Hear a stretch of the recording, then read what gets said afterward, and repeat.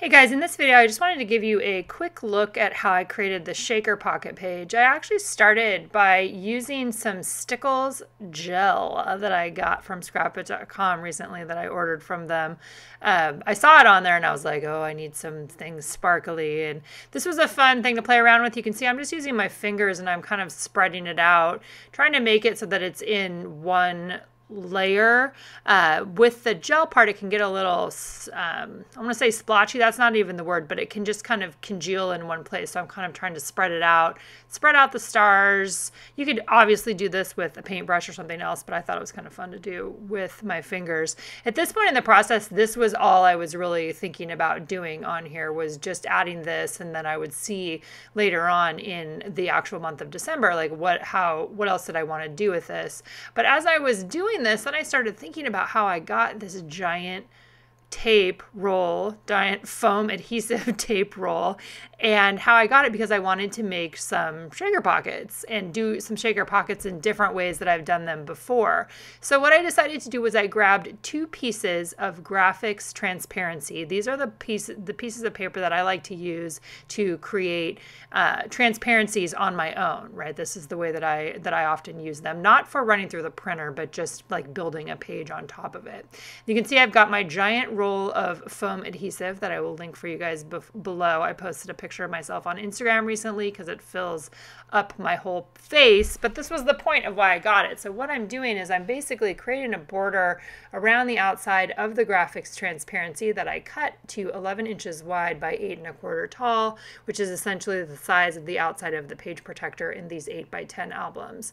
So I'm just creating a border around there. I cut that one a little short, so I actually added in a little bit of extra. And then I am using some really pretty sequin / confetti sequin mixes.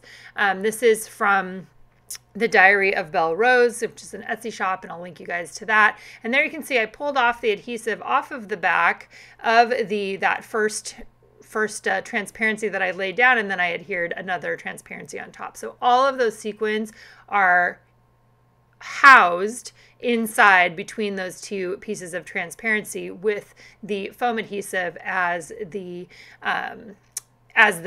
thing that's linking the two together. And then I'm putting red line tape on top of that that's going to be adhered onto my die cut page. I wanted to have the holes be on the adhesive. I actually didn't put red line adhesive or red line tape underneath where the holes are.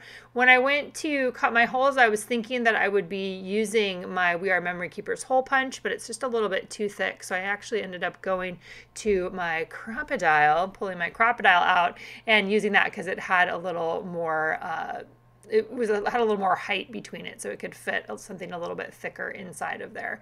So I'm punching the holes to be able to add it into my album.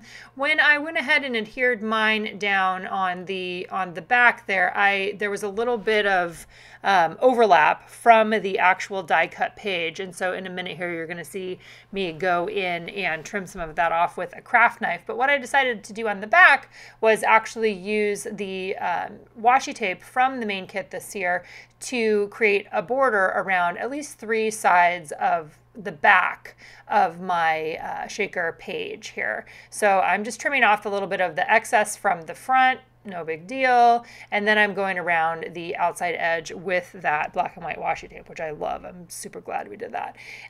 Just it's so universal, and black and white always looks good on with all the Christmas colors too.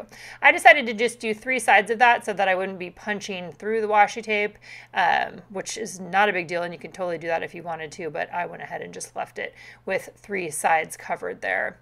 I'm excited to have this in my album. I thought this was a really fun page to make. Obviously you can do this in a variety of different sizes. You could cut something with your silhouette. I just went ahead and used the die cut page here that we offered in the shop this year, and I think it turned out super cute. You can see more in today's post with my foundation pages.